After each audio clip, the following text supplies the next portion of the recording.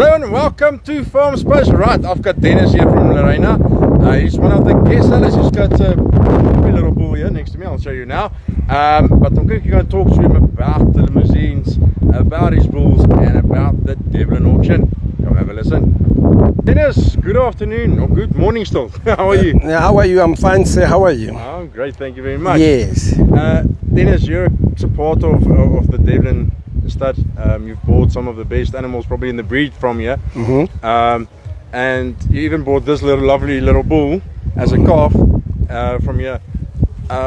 It does pay to when you support someone and you get something like this as a calf. It must be a nice feeling to know that you've bought quality. Yeah, it's always great to buy a quality.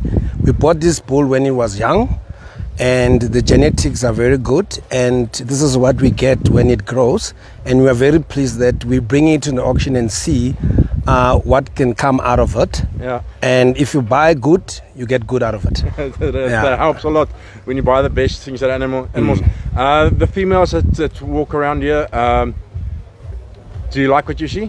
There's very interesting females here, and I see potential on some of them.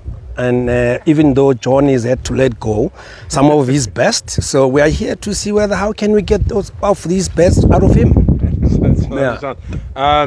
The limousines, how have they been doing for you on the farm? Have you been doing well? Look, the limousines are doing well, even though it's a drought. We try our best to feed them as possible we can, and they're still keeping in shape, and they're doing very well, especially on the ICP side. We make sure that it's very important that we make sure that we keep it according to the society standards. That's what we focus on right now. Well, if animal in production is an adapted animal.